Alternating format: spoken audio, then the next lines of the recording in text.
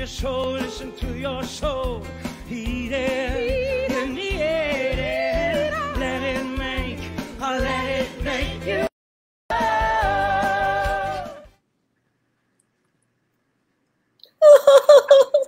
That is terrific. Welcome, everyone, and thank you for joining me and my very special guest. You know her from such shows as Memphis, Les Mis, and Hamilton. Please say hello to my friend, Montego Glover. Hi. That is such a terrific clip. That's such a feel-good show. What was it like watching that? Like being tossed back in time in the most beautiful way. Like every time I see a clip from Memphis or I hear something on the cast album or it passes by its face, I go, oh my gosh, it really makes me stop. And I go, we did that. Oh, we did that. We loved it so much. It's so special to me. It makes me smile. Now, you were telling me about your little 3-year-old neighbor, right? Yes. My neighbors have a 3-year-old son who has discovered someday. He saw my hand wash challenge, the Broadway hand wash challenge. And his mother was playing it on her computer. Well, he heard me singing, and he looked at the picture and recognized it as his neighbor Montego. Like, that's Montego, and the singing. And so my neighbor told me about it, and I was like, oh, it's the sweetest thing. I love it when children like honestly respond to music and just to like stimulate that way. So I said, here's a link to the full song from the cast album. Maybe he liked the whole thing. Cut to, it's called Montego Song. He likes it played on repeat at least like 20 times a day, and he likes it loud. He always says, Mom, Dad, louder, louder. And I literally heard my own voice coming from the other side of the door and him like squealing with, delight. It makes me so happy. I love it. I knew you had a big fan club at every age, and now you have a 3-year-old. And now I have a precious little 3-year-old. Well, first of all, where are you and how are you? I am in my beautiful home in Brooklyn. Yoo-hoo! And I'm really good. I'm really, really good. There's something to be said for having to have this experience, but having it in your home, in a place that you love, where you feel safe, that is well looked after and in a safe space. And that just means so much. And I'm getting so much done. I mean, I can't honestly think of another time in my life and in my career where I've had so much unscheduled time. So I'm really using it to get a lot of adulting done, to get all the business done. And, in my life as a multi-hyphenate actor, I kind of never stopped working or work at work. So I've been in my booth recording voiceover. I've been doing all kinds of stuff. Well, let's talk about, the New York Theater and Broadway shut down on March 12th. Yeah. What was that day like for you, and how did you find out? The day was like really any other day. I mean, we have been hearing the reports, like all of us, have been hearing the reports about the virus and that it was being tracked and so on and so forth. We knew that we were needing to be a little more aware of our positioning body-wise and so on and so forth. But it was like any other day. I remember I was sitting at my desk in my apartment and the phone rang. It was one of our producers, and he said, tonight will be our last performance. Broadway's going dark and we have to do the same. And I remember thinking that is the absolute most responsible and courageous thing they could do. I'm glad that we have this notice as a company, and let's get to work. Let's celebrate this piece, because honestly, Richie, it could have been the other way around. He could have said, last night was your last performance. Don't go to the theater, leave everything there, and we'll sort it out at another day. But that was not the case. We actually got to perform one more time, right under the gun, and then that was the end. Did you have some closure that night with the cast? Absolutely. I love about actors, I love about theater people is that they know how to call an audible. They know how to like roll with it. And so it was like this unseen glorious force of supporters came forward in the name of the MCC Theater staff and its producers and helpers forward. We had an incredible packed house. We had a cast party that was going to be at the end of our extension that moved up to that night on the set so that we could, our company manager, along with her staff, went out and grabbed all kinds of like libations and snacks and candies for us. And we had a terrific, beautiful, heartfelt closing right on our set minutes after we gave our last performance. And we just got to be with one another and say the things that you want to say before you have to say goodbye for a little while. So you were lucky because there are so many shows that didn't get that. So you Yeah. had been extended. You had your extension. What did you have? A 2-week extension or?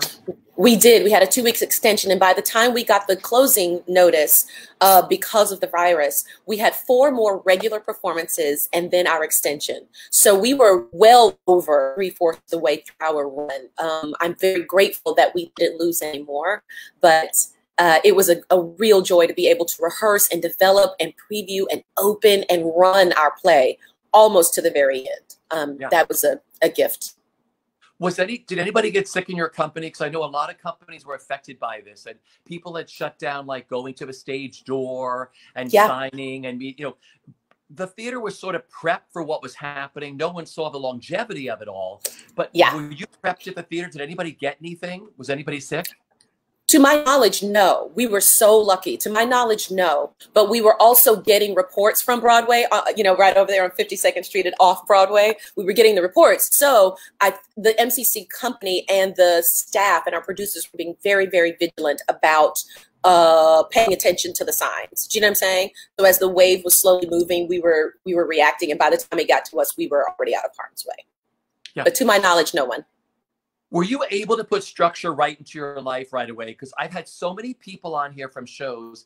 And the interesting thing is most people were doing musicals and just said, when it happened, I was just so exhausted, my body, because you're on that train of doing 8 shows a week and it's in your muscle memory and you go and you go and you go. So many people said it was daunting for them to comprehend what it was, but they slept for like 4 days of just getting their body back into shape and then saying, oh my gosh, what has happened? Because no one knew that it was going to be, we're in our 3rd month now. Yeah. So were you able to put structure right back in your life, or how did it work out? Yeah, I have to say, because of the way I work and the number of areas I work in, I can't actually function and do what I say yes to, answer all the offers and the contracts. I can't actually do what I need to do if I don't have structure. So even my playtime is scheduled in. Do you know what I mean? Trust me, I'm able to call an audible, but for the most part, truly, my friends would say, don't let her fool you. She's, she's tasked, So the structure actually was like, oh, okay, I know how to do this. What I now have is an expansion of the time. So when I would normally give myself a couple of hours to work on music for that or to read through that script or whatever, I now had like a day. I had everything just opened up in a really expansive way. And for me, the adjustment was, you don't have to make this happen in, 2 hours. You now have a day or half a day to get through that script. So take your time and, make a cup of coffee and then start reading. Do you know what I mean? That kind of thing. But I go out one day a week. I put a mask on, a hat, gloves, and I do the whole thing. Yeah. And that was sort of freaking me out early on, because the one thing I've realized through all of this is I become hypersensitive to touching anything. You're so unaware, but now I am touching an elevator button, touching a doorknob, the carriage at the grocery store. It's like, Tuesday is my day out. That's my big day. Preston is like my Richie's big day. Preston puts his gloves on, his mask. He doesn't go out, but we have a terrace. He's out there getting ready to wipe everything down, but it's a big day for us. But early on was really scary. Did that sort of freak you out early on? Did you have everything sent in? What was that like for you? Early on, it was more about, okay, you know, what is your layout in your apartment? There's only you. You've checked in on your family. You guys have been in touch, so you know what their plan is. Sometimes I think for us, the worry for yourself is one thing, but then also concern for family members and friends can weigh on you. So I wanted to be sure that they had plans and we were in communication and everybody knew that the other person was all right. That's how the Glovers work, right? So that was done. Then it was like, all right, so let's go out and do some proper shopping. Let's make sure that your freezer's stocked. Let's, you know what I mean? And not in a panicked way. That's not how I roll, but just go take care of it. Go take care of it. So I looked after provisions. I looked after cleaning supplies. Listen, all of these things are kept in healthy supply in my home, but just, just bolster. Let's re-up everything, make sure we're really set. And then after that, it was like, all right, what else can you possibly do other than stay informed and check in on other people? So for me, it was definitely action. It was definitely preparedness, but it was, there was a calm. And also, I live in Brooklyn, and I feel like sometimes the vibe around Brooklynites is a little calmer in ways, only because the layout is different. If you're Midtown Manhattan, that's such a different energy That's than, where I am. you know, Park Slope. Do you know what I'm saying? So like, I feel like Brooklynites were like, we're calm, everybody's aware. I distinctly remember saying and seeing and saying to my friends and family members who were checking on me, the temperature in my neighborhood and the neighborhoods around me is very calm. Everybody's aware, clearly aware. They're doing what they need to do, but we're also giving each other space and showing support for a larger thing that's going on. And that's only gotten better as we have progressed. So, you know, it's so fascinating because I've been talking to Broadway stars who are hunkered down all across the United States. mm-hmm. And I've had 2 and 3 on at the same time. So it's fascinating to see how different it is in different parts. Like if you have a backyard, it's only you and your family. So, or you and, you know, you can go out there and breathe fresh air. It's so interesting to watch how it's affecting different people. Yes. Now, how have you sort of broken up your apartment? Like, you know, is there a workout area? Is there like, how is it all broken up? Yes.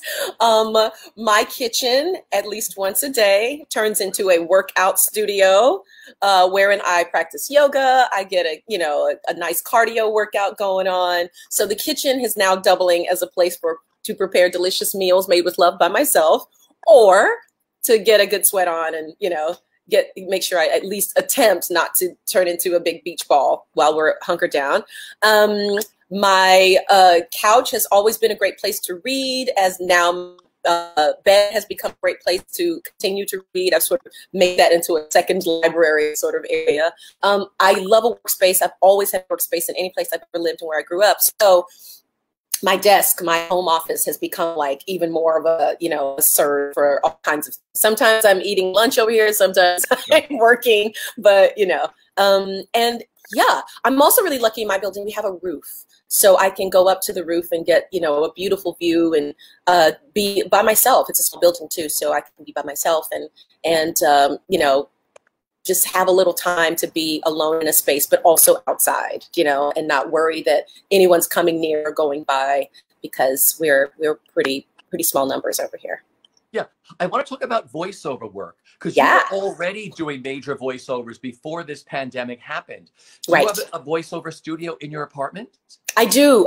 My closet doubles as my studio. So it's fully outfitted. I built it in years ago, actually. And so I do a lot of submitting from there, and then I do recording from there, which is a terrific, what's the word for it? Like, it's just a great little capsule to have right here, you know, inside your 4 walls, that I can make recordings and send them anywhere in the country. And I'm also able to patch into other studios, so we can really do, you know, final and last records for major projects from right here, which is a great gift. I'm fascinated by that, because Leslie Christer has her house in New Jersey, and she turned a walk-in closet or something into her voiceover studio. That's right. So voiceovers seem to be the wave of the future at the moment. I know a lot of stars are like getting busy, and people are doing a lot of stuff with just voiceovers, you know, with animated and just books and everything else. That seems to be a big deal right now, isn't it?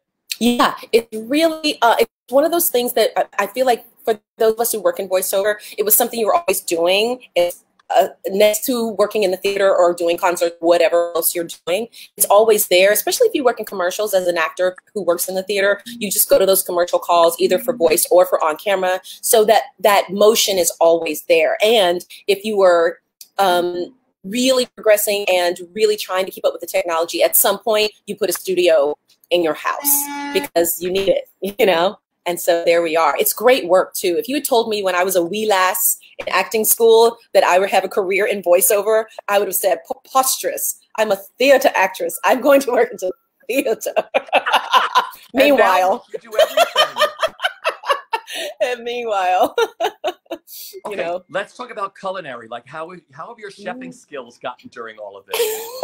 I would like to say, in some ways, I've totally upped my game, and then in other ways, I'm like, beans and franks today will be fine. You know, like it's so swings from like one end to the other. What I do miss and what I love to do is like have a few friends over, you know, once in a while and make something or go to them. So that part has been missing from my culinary experience. Just, you know, being able to invite a friend or two over over and say, hey, I'm making, you know, mussels and fries or something, and come hang out and that kind of thing.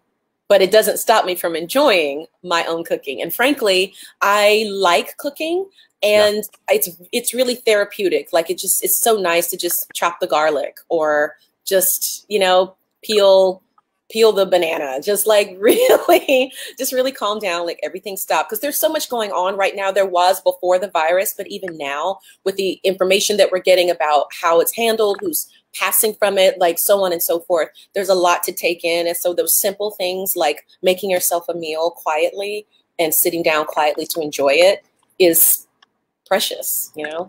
Okay, you mentioned beans and franks. I want to know what you're, listen, everybody, we're all cooking, but everybody needs, like that comfort thing, like I'm not living without mac and cheese, or whatever someone has. What is your go-to, like once a week saying, I'm eating this and I don't really care? Oh my God. I'm going to have a chocolate walnut cookie, usually two, because why have one when you could have two? That's so me. A chocolate walnut cookie. I'm going to have bread alone French sourdough bread, grilled cheese. That's going to be a grilled cheese situation. I'm going to have avocado on toast once a week. Yeah. And I'm trying to think. Those seem to be the things that are like, when I need like a, you know, just a little something to make me super happy. Something about a grilled cheese, just bread, cheese, and butter. That we all go after. Yes. And then like fruits. Like I bought some cherries yesterday, and like, whoo, like every single one, I was like, celebrate, celebrate. You know, it was like happiness. Literally every cherry was like a celebration. Yeah.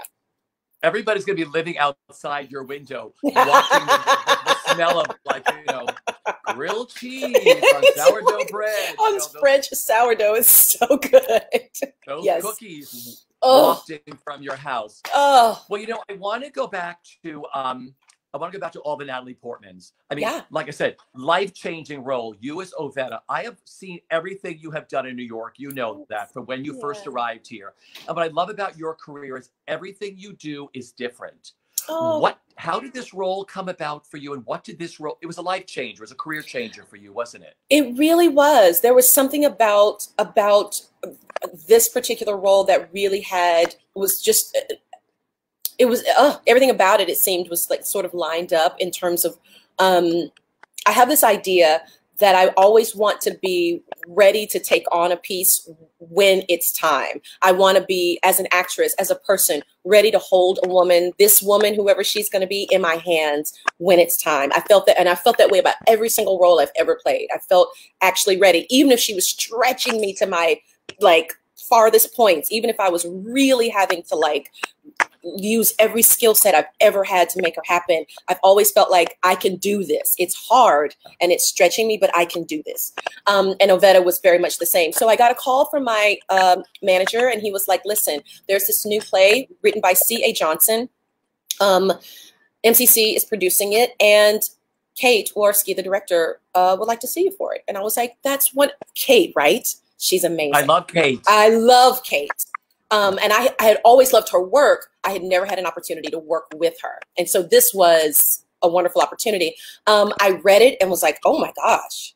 Oh my gosh. And I read her and I was like, oh my gosh. And she's so different from me. And then there's some things that I was like, wow, I'm ready though. Like this is a woman who I understand what this is. There's a level of maturity that I think you can only have if you've, come to a certain place in your life. So I went in, I read, and when we got the call that I had the offer, I was like, oh my gosh, I've never done anything like this before. I'm a little bit scared and really excited, like more excited than anything. And I took a dive, but it was incredible. And what a cast you got to work with too. I mean, just incredible. Yes, every single one of them. I love, I've been so lucky to do plays that are 5- and 6-handers, and these great small things that require a wealth of knowledge and skill set and just raw, delicious talent from their casts, because there's a full world and a story to be told here, right? And this one was no different. Incredible company of actors.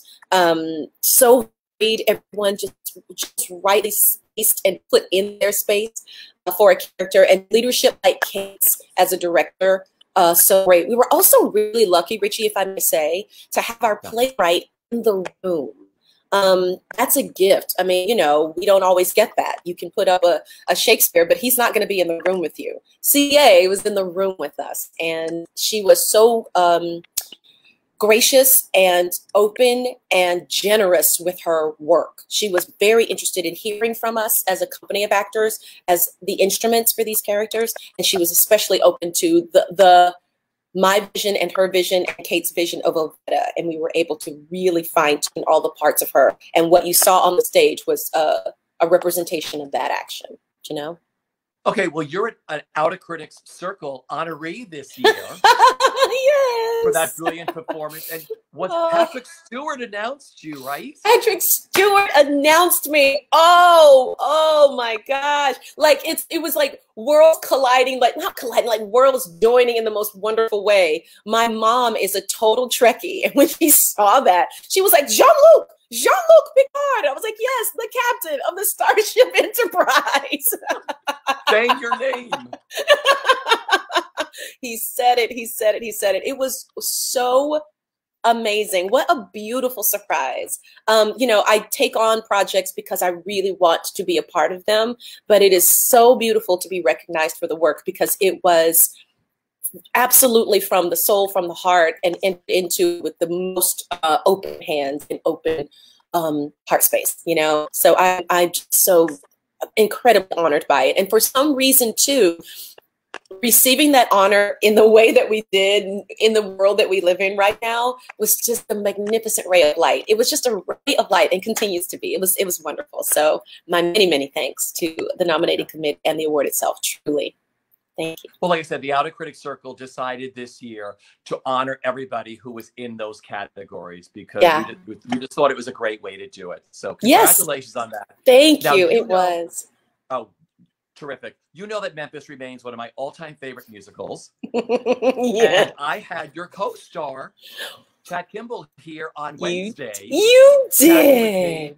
You know, that role of Felicia, I told him the other day with you, it was that perfect melding of actor and material. And yours was the same way with Felicia.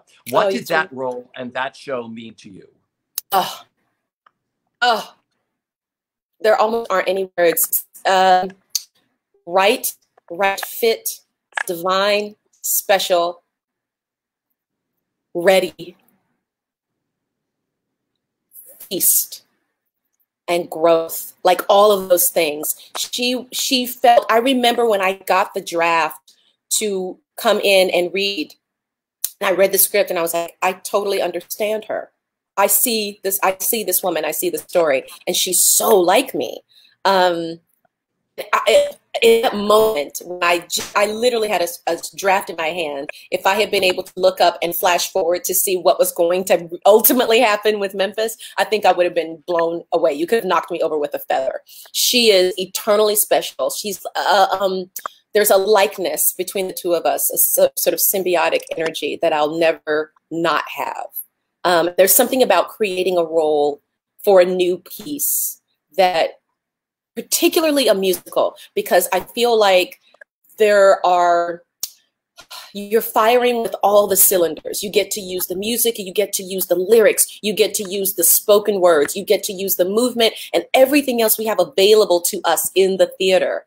But you get all of them and you get to fully code that into her and she gets to code into me. And that's how it feels. Even when I see other actresses, I go, oh my gosh, that's yours. That's yours. And she feels as much mine as she is other people's. And she's, you know, that creation of David and Joe's. Yeah, you know what's interesting? I remember when the marquee went up at the Schubert Theater. No one knew what Memphis was. Everybody thought, oh, maybe this will be one of those quick shows that's going to come into this theater. Nobody really knew. And then everybody, every critic, every audience member fell in love with Memphis. Yay. I mean, and you're just, it's the 10th anniversary this year? Yes, this year is the 10th anniversary of Memphis winning the Tony Award for Best Musical. Unbelievable. Isn't that nuts? It's so amazing. I'm celebrating today with my Memphis mug. I love that mug. No, but I love shows that came in with no preconceived anything, and all of a sudden everybody just falls in love with it. Word of mouth catches on, and then it becomes this huge hit. That's what I loved about Memphis. And I'm sure you did the same way. Thank you. We at the time, what we knew is that every single person involved with the piece, from producers all the way down to, you know, dressers and everybody in our crew, we knew we were working on something that we loved, that we really wanted to put our best selves, our best art, our best skills into. We knew that, but that's all we knew, and we weren't willing or really able or didn't feel the need necessarily to do any more, because that was what meant the most to us. So it was great to have that energy, that real love of what you do, met with such positive response, and people really understanding and embracing the work, because it was absolute joy for us to be a part of every single time. And you know, who knew? Yeah. Well, superb. Well, you also got to take on the role of Angelica in Lin-Manuel Miranda's little play. Little play. His masterpiece, Hamilton, in Chicago. I mean, how magical was that, stepping into that? Wow, Richie. It's one of the most incredible pieces of art I have ever worked on. It is a masterpiece. And Angelica is so bright. She's so razor sharp. She's so smart. She's sexy. She's clear. And it's to embody her in a way that is so tightly written and put in space is a delightful challenge, like every single time to get it right. And what's great about Lynn's writing, for example, is that she fast raps. Do you know what I mean? Like, she does the spit that like Lafayette does. It's so indicative of how her mind works, how sharp she is. I loved the challenge of her, and I loved the storytelling around her. And the piece itself is just so beautiful. Like every piece of the construction is so beautiful. Wow. When I got the call that says, "So we'd love for you to join us in Chicago," I went, oh, right. Okay. The answer is yes. Oh my God, what have I done? I can't wait to get started, you know? Because Hamilton is a train. I've spoken to many of the cast members in Hamilton, and they're like, once you get on that revolving stage, it is nonstop. That's it. It's such a hypnotic show to watch, but I'm sure it's a big challenge to get into your muscle memory and your DNA. I mean, did you grasp her right away? Do you remember your first performance on stage as Angelica? Yes. I had been, you know, as we are in the world of Hamilton, I had been well rehearsed and done my work as the actor. So I was ready, but there is nothing like that first moment where you go, okay, I now have to test all of this in front of people. And you know what's funny about Hamilton? Because I would say the same thing about Les Mis, except Les Mis has had 3 years to get this space. I feel like Hamilton has already gotten there. Every person in that audience knows every single word. So it's not a make it up situation should your mind fly away. And it's so tightly written that if one word is off in Lynn's construction, if you say one word, it feels strange. It feels like you've disturbed the whole structure. So like the exactness and the accurateness with which you need to speak, sing, and move on stage, because my fellow cast members, my fellow Ham Fam are 100% correct. That turntable forgives no one. No one. Bustle, no bustle. Buckle shoe, no buckle shoe. You know, prop, no prop. You've really got to make a decision on or off that table, and please don't hesitate. You know what I mean? It was exciting. Because I have spoken to many people about that. They're like, Richie, you don't want to go to the White Room in Hamilton. For our audience who may not know, it's when you go up or you forget the rap or something. And I was wondering, did you ever get to the White Room? Probably didn't, because did you ever go to the White Room in Hamilton in Chicago? I never went to the White Room. I did, however, have a moment where I said a word that wasn't anywhere in the text. And for the rest of the song, I was like, what? My brain was literally working in like 2 spaces, and it was like doing this because I was like, that's not right. That's not right. But everything on me was, you know, moving through space. I was like, that is not right. And that's crazy. And I remember saying to myself, hey, other turn, you got to come back over here because you might take a tumble and it's not going to work out. One more thing I will say about that first performance, and it never happened before in a show in this way. Yeah. I feel like the fans of Hamilton are so in love with the piece and are so like excited and eager. Like the number of stories I heard about how people got there, how they got their tickets, what the occasion was. Yeah. So many occasions Hamilton was a celebratory part of. I remember the lights go down, and the minute they did, screaming and clapping and yelling as if a rock concert were going to begin. And I thought, wow, they are so right there with us and so ready to take this journey. This will be fun. This will be so scary because it's my first time out doing it. I'm now Angelica, but this is going to be so fun. Yeah. So that was golf. That was really awesome too. You know, I've gotten to meet a lot of the fans because I've gone to Hamilton a few times and got my family house seats and met people on stage afterwards. I love the little kids that at like 5 or 6 years old or even younger, dressing up as these characters and learning their history. What's been like one of your favorite fan moments? Because I'm sure a lot of the New York fans flew to Chicago, and then there's, I'm sure, just the Chicago fans. Favorite Hamilton fan moment for you? Or oh goodness! So there was this. This is my favorite one. I distinctly remember this moment. I had just begun Satisfied, and I just started the first rap. And this never happens, but I happened to look, my gaze went down to the first row, and I saw this guy sitting in the first row, like bawling. Oh my gosh, like bawling. And he was saying all the words with me. And I thought, oh my gosh. And he was so emotional and so bawled. I thought, this is for him. This is for him right now. Like, I just want him to have everything. So I want this to be especially open. And I remember getting back, and after the show, I'm so moved by it. I just, tweeted, my gosh, I just saw the most beautiful thing, blah, blah, blah, blah, right? So that was the matinee. Fast forward, we do the evening performance. I come out the stage door, and I'm going down the line, and I'm saying hello to everyone. And this guy takes out his phone, and he points to my tweet. He goes, "Is this me?" And I was like, "It is you." And he was like, "Ah." It was like, he had a total like crying, beautiful, like cathartic moment. And he stood there for a moment and just told me his story and how much he loved Hamilton, how much he loved Angelica and that song specifically, and why it meant so much to him, and so on and so forth. It was the most incredible thing, because I promise you, Richie, in that tweet, I didn't describe him specifically in any way. I just said there was a guest in our audience today who was so moved by this and it's touched me, and that's all I said. And I was like, "You're the best, and thank you for being with us." He was like, "This is me," and I was like, "It is you," and he was like, "Ah." And it was so dear. I couldn't believe it. Lynn has written this incredible, life-changing musical because it introduces theater to a lot of people. It introduces people to history. I mean, what this musical has done to the larger scope is absolutely amazing. I don't even think it can be put into words. Like you said, a lot of people save up for a year or 2 years to get tickets. Stories.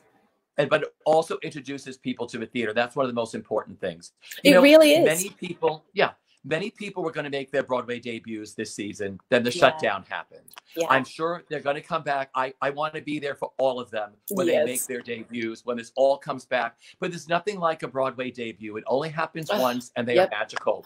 What do you remember about yours? It was The Color Purple, right? The original production. Yep. Original cast, original company of Color Purple.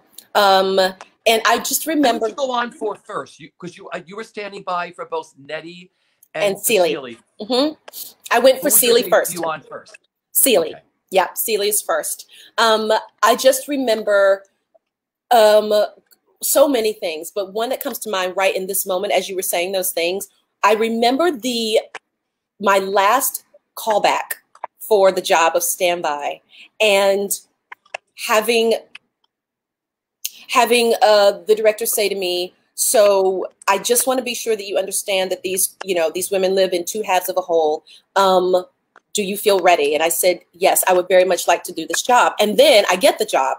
Fast forward, and I start learning the tracks and learning these roles. And I remember thinking, I'm so excited to do this work, but I can't wait to join the world of the play on stage. And so the first time I went on was like a kind of excitement, but it was also like one of the rarest experiences that I don't think most people are ready for when they go on. I was going to go on. It was going to be a late replacement because my stage manager was going to have to make the announcement over the PA.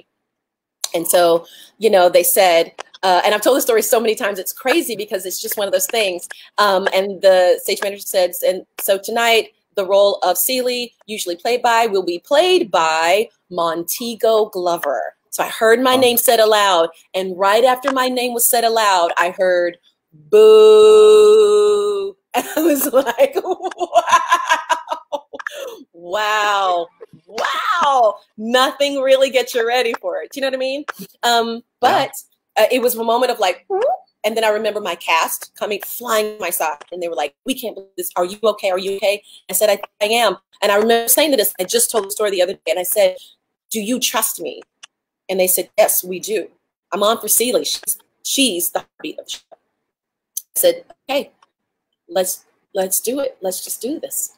And we did. And they were talk about the community around you, literally standing shoulder to shoulder with you. I remember taking bows. Celie goes last, and the scrim came up, and I lifted my head, and there was just applause. And it was just a beautiful thing to think that like the evening started this way and it ended this way. But talk about a Broadway debut, amazing, but also a first time on. Wow.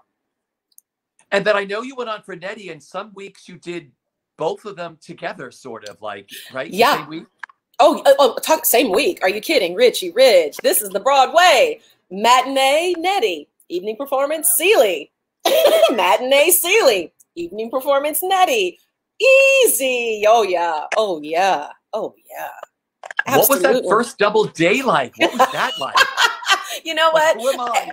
Who am I? You know something? I think I don't think I know. Every actor has the process. You know what I mean? How you learn what you need to learn, especially if your job is to learn only one thing, you have a process for that. If your job is to know more than one thing in a show, there's a process for that. I certainly had one. And it was my first time doing work like that. I had never stood by before. It's my first Broadway show, right? So my method for them were actually separate skins that lived right next to each other. So I had a Celie binder with her whole Bible and every note I needed. I had a Nettie binder with everything I needed for her, and they were separate so that I could literally change brains and give myself some markers for the deck and for the path. Mentally and emotionally, I needed to rock. But that was the way I did it. And frankly, there was something, I so identified with both of those women, but in separate heart spaces. And so it made it easy to turn the corner and then turn the corner and then turn the corner. Again, I do feel like, and I said this before and I really mean it, I got that job. I got my first Broadway show when I was actually ready to do that work. I think it would have been a very different story if I had not been ready as a professional, as a person, as a young woman. Like I just wouldn't have been up to the challenge. And I think I was, and that helped me get the work done. Beautiful. You know, we talked about Who Am I, which leads us into Les Mis. That was a good segue. You got to into this. Fantine, was that like a bucket list role for you? It was a bucket list that I didn't even know was a bucket list. Do you know? Like I did. There were so many moments in that process from the moment I got the call from my agent until the second I stepped on the deck the first time in the company of Les Miserables on Broadway, playing Fantine. Like it was just, I had no idea. And it's magnificent, magnificent.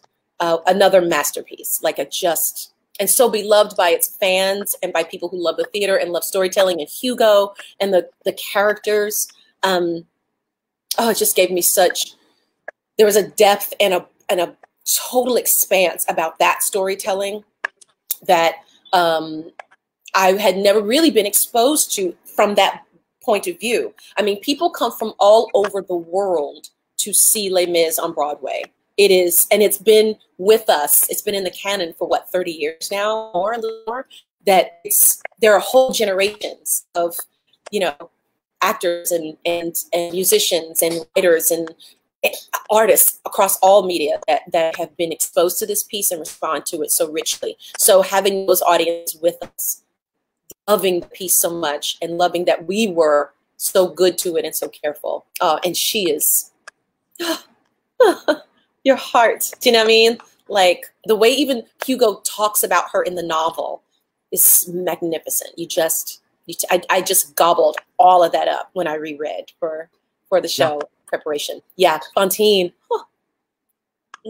Well, that was a great season for you because you did 2 Broadway shows in that season because you had just finished up It Should Have Been You. Yes. Which I loved. We have to give a big shout out to Brian Hargrove and Barbara Anselmi. That's and right. Of course, David Hyde Pierce, that incredible cast. I mean, what a fun role you got to play in that.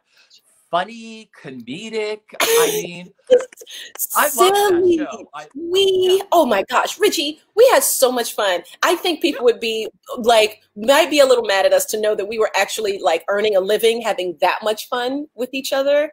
David Hyde Pierce is an absolute genius, and having him at the helm, and then this company of 13 just nutballs who are extraordinarily talented.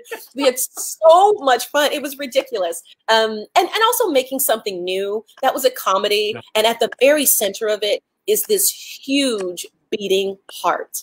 Really. Yeah. A comedy, a play about all the nerves and all the madness, but a comedy, a play about love and loving someone and what that looks like, really looks like, can look like, so on and so forth. So much fun. So yes, and being invited to be a part of it. Oh God, you know. Yes, because I remember when, I mean, that reminded me of, and I mean this in the best way, an old-fashioned fun musical comedy that I used to see when I was in the 70s, and I would go to see. Like First Date was the same thing, where you just get entertained and you watch all these incredible stars, all these actors on stage. You don't have to think about a lot of stuff. You follow the classics of this great thing that Brian and Barbara wrote, you know. And I remember when your publicist, Lisa Goldberg, said, we're going to go to a dress shop. Isn't that where the meet and greet was? Yeah, just a dress shop, you know. A wedding dress shop, and you were all having the time of your life that day. And I thought to myself, what a company. Because I was watching you before I had David on camera, before I had you, before I had Tyne and everybody else. I was like, this company looks like they're having the time of their life working on this project. We really, really were. And you're right. Like there was something great about like 90 minutes of just comedy. Like come in and just chuckle, have some good laughs, have some great surprises, have like, be like, oh, you know what I mean? And at the end of the day, you're going to a wedding. You know, it's going to be a wedding. It's going to be, you know, and we're going to have a great time. And we loved that. We loved having that to offer. We loved having that to offer our audiences. We loved being able to tell the story in our various ways and being allowed to do it. It was such a free and fun space. Really, we're all so grateful to Daryl Roth because she just, you know, said, I want to do this. I want to make this. And I want you all to be a part of it. You know, she and David made it happen. It was beautiful. We had a great time. You know, I love messages and everything else, but I also love going to the theater just to be entertained, to lose myself for 90 minutes or 2 hours or two hours. And laugh and just listen to these songs and watch people hone their comedy bits and just work the magic and all this stuff. It's so refreshing to like dance out onto the street and then Roger Sardi's or Joe Allen or something like that. Have a nice cocktail. I know. You know, another fabulous, you did The Royal up at Lincoln Center. Lincoln Center, I yes. mean, what another incredible change for you, the role of Nina, right? Yes. Talk about a change. Talk about a change, a very different world from It Should Have Been You.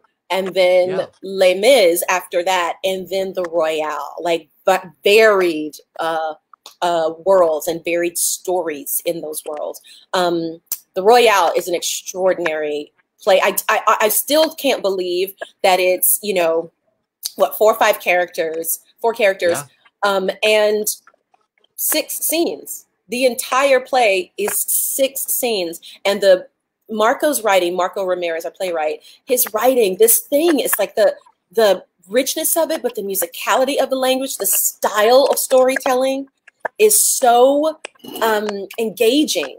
And it was my first opportunity. No, that's not absolutely not true. My first opportunity in New York, but my second opportunity to work under Rachel Chafkin as director. And she is, I mean, the bee's knees. There's more. There's so much more, but I'm gonna go with bee's knees extraordinaire, like beyond.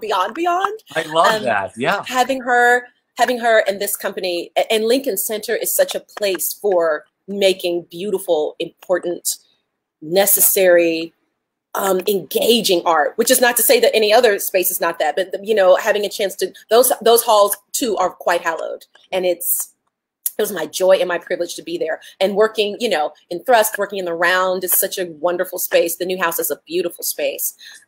It was great. Hey, who knew that this play about boxing, about a heavyweight champ, you know what I mean, was going to incorporate the life of this woman, and that I was going to have the opportunity to really engage in the storytelling in this way, because that play will never not be a jewel in the crown. It's stunning. Yeah, the Royale was really great. Before I saw it, I didn't realize it was based on the same story that The Great White Hope that James Earl Jones played.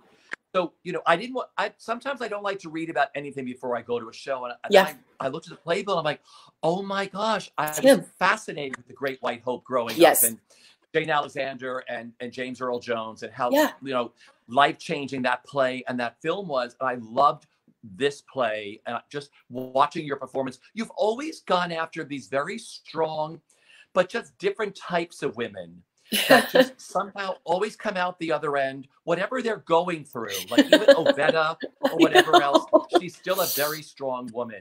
Yeah, you get that. Do you look for certain things when you go after a role? Is it something you've never done before, or is it the writing? Like, what attracts you to these women? What attracts me is my response. I read something and I say to myself, I understand this. There's a story to tell. And if I can say those words, really simple, in the quiet space, and I always read in a place that's quiet. When my agent and manager says, read this, I always read in a space that's quiet, that will allow me to focus. And when I'm done, if I can say to myself, I understand this, and or there is a story to tell, I know I'm onto something. If I respond, like my artist heart responds to it, because there are things that, like, you know, everything isn't for everyone. And I recognize that, you know, and I think part of being a mature actor is recognizing what you respond to, and knowing that if you don't respond to it, it doesn't mean that it's not great or it's not for someone. It just may not be where you can serve it best. I always want to serve the piece. I always want to feel like I can serve this, not be in front of it, not be the star of it. I'm so not interested in that. What I'm interested in is serving the storytelling. And when I see that it can be, you know, there's a story to tell, I understand. That's what I'm looking for. That's great. You have this beautifully well-rounded career. You move effortlessly between musicals and dramas, TV and film. We have to talk about the new Shonda Rhimes series. Okay. That you're doing a part of on Netflix, which is Inventing Anna. Yes. I mean, everyone is obsessed with her. We all fell in love with all of her TV shows. And now we all can't wait for the Netflix show, without giving anything away, except for, you know, the thousands and thousands that will be watching this. What can you tell us about who you play or anything about the series? Okay, what can I tell you? Because you know I can't tell you anything, right? So let me think. What can I tell you? Yeah. I can tell you that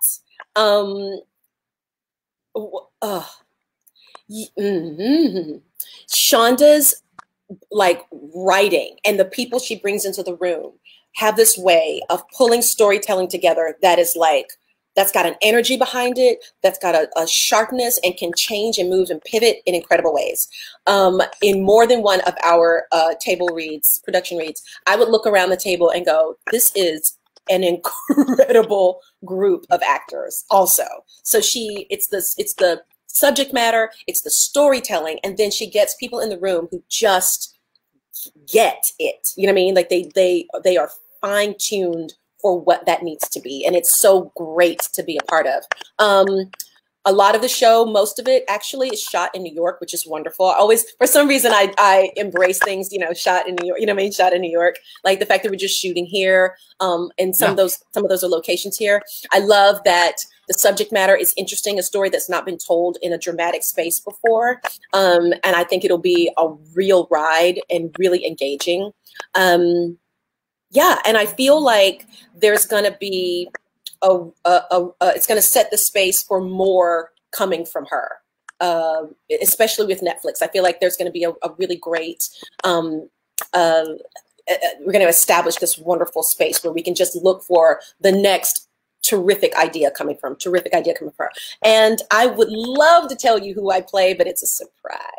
So I have to hold on to it. I've been looking all over the internet. I've been typing in you and Shonda Rhimes and Betsy Anna and Netflix, and I'm like, they're all really sketchy out there. They're sketchy. They won't tell anybody. We can't tell. We can't talk about it. But in the best possible way, only because like, you know, I think the journey, the ride of this piece, of this series is going to be so fun that we're going to love the idea that you're just going to discover us coming into frame, coming into view, in surprising and sometimes just nutty ways, but it's great. It's really, really great. And I love being in the world of Shondaland. It's great.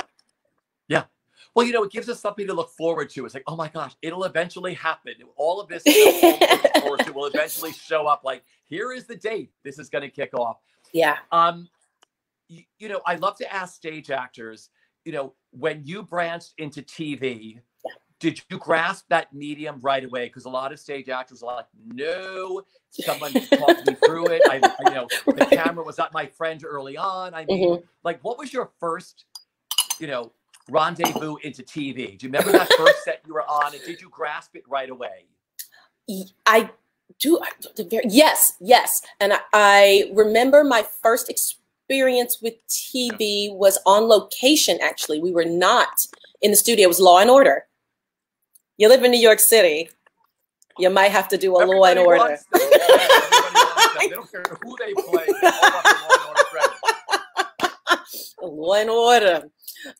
Yes. So Law and Order, we were on location, not at the studio. And I remember thinking, okay, keep your eyes open, keep your ears open. And the advice that one of my first agents in New York gave me, because I was in his office, you know, sort of actor talking about, you know, really loving the theater and wanting to always have my career in the theater, but should I get TV opportunities? You know, this is a billion years ago. TV opportunities, how I feel, what I do. And he stopped me in the middle of my, like, you know, actor moment. And he said, listen, if you can act, you can act. Can you act? And I said, yes. And he goes, you can act. And so I remember thinking that when I got to set, calm, stay calm.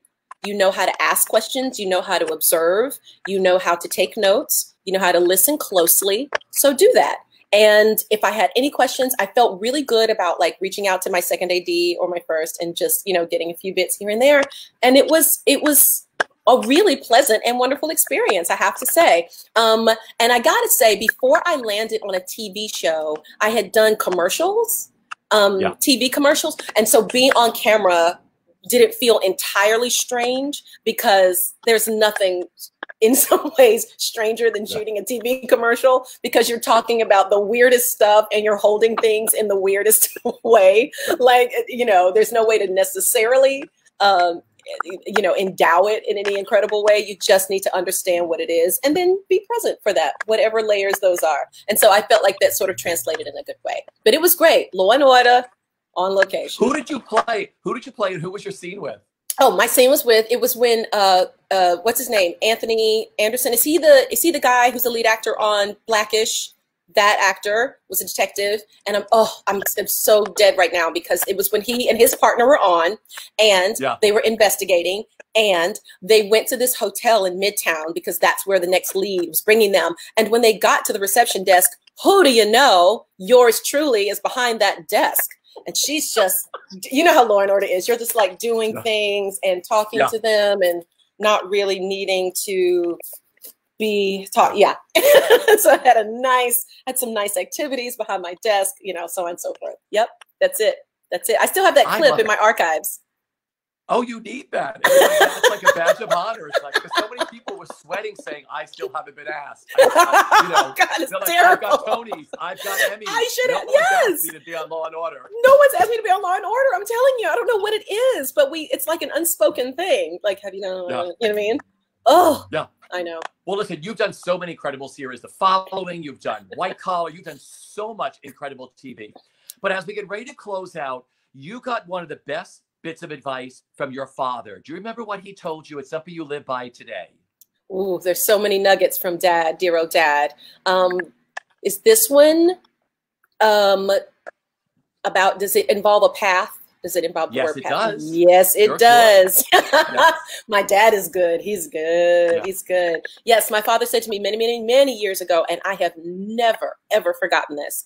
He said, do not let anyone pull you off your path. I mean, wow. Simple, but fabulous. Because I'll tell you, Chita Rivera has the same thing. Doris Jones, her dance teacher, took her to New York when she had an audition from the School of American Ballet with Balanchine, and she got really nervous. And she said, Chita, you know yourself. Stay in your lane. She's always said, which is the same thing. Don't get off your path. Hers was stay in your lane. And, you know, because that's how dancers are. You stay in your lane or your line or whatever, but never stray from that lane or your path. And I'm sure you listen to that a lot, and I'm sure it just resonates in your mind. Yes. And the more I grow as a person, as an artist, as a citizen, the more profound that meaning is, you know, really. It has been a real gift. I've gotten so many. I'm so lucky. But that has been a real gift to me every single time it's come around, and it comes around often, you know? Yeah. My final question for you is, what have you learned about yourself during this shutdown, stay at home? Oh, it's things that I've been reminded of, and I'm so grateful for that. That I love where I live. I feel safe and embraced where I live. Yeah. I love my city. And I am connected. I'm connected. If I'm connected, I'm not alone. And I like being with myself. Yeah. So that's I'm getting. I think a lot of people have found during this time, they've learned to be with themselves. Yeah. And I think when the new now comes back, I think people are going to be just very connected with the one person they're talking to and not worrying about what's going to happen a week or a month down the line. It's going to be that physical contact of saying, please breathe on me. Yes. Let's share some time together. Let's share some time together. It's great. It just it's given me an opportunity to reinvest in that, to reinvest in those relationships, and to have the expanse of time to let me reach a little farther in ways that I probably wouldn't make as much time for before. It's just given me the value of that, and being able to do it from a safe space and be alone with my thoughts and recenter. You know, it's interesting. I'm an ambassador for the New York Pops education. And one of the things the Pops said, you know, would you be interested, Stephen Reinecke, the maestro, has put together one himself. Would you be interested in putting together a playlist called Morning Music? My morning music, like those things that those tunes you play in the morning to just help you get there. And one of them is a song about centering. It's called Hour of Love, and it's just about getting still, getting quiet, and remembering to be grateful and thoughtful and mindful, so that you can give all of those things to the people and the things in the world around you. That's what this time is allowing me to do. That is beautiful. I want to thank our audience for tuning in. And, you know, if anybody has $1 or $5 or $10, if you're ever thinking of donating anything, please think of BroadwayCares.org, because they lost their 6 weeks of fundraising this time period. They usually do, you know, they collect money at the theaters, and they normally would have raised over $6 million at this time period, but they're very close to that. They've already raised a little bit more than $5 million with their COVID-19 emergency assistance online fund. And they've given all that money already, over $5 million, to the Actors Fund. That's amazing. And BCEFA, tonight they are streaming Cheetah, a legendary celebration, the one-night only evening of song and dance celebrating the legendary Cheetah Rivera at 8 p.m. tonight, benefiting Broadway Cares and their emergency efforts. And I'll be interviewing Cheetah remotely from my house and her house. So tune in tonight. Just go to BroadwayCares.org/Cheetah 2020 and watch that tonight at 8 p.m. Montego, I could talk to you forever, my friend. Just so you know that. I mean, I can't wait to go out with you for a lunch or dinner where we can just be at the table and just shoot the breeze. This has flown by so quickly. It has. Like I say, everybody out there, stay safe, wash your hands, and we'll all be back when the theater is back, bigger and better than ever. Montego, I love you, my friend. We're going to close out with another clip from your award-winning performance as Felicia in the incredible musical Memphis. Take care, everybody. Have a wonderful weekend. Thank you. Bye, guys.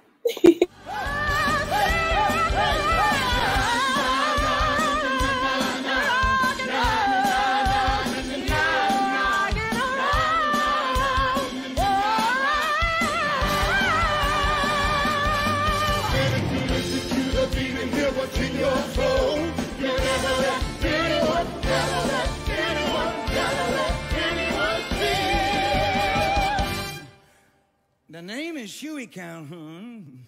Good night and hockadoo. You're right.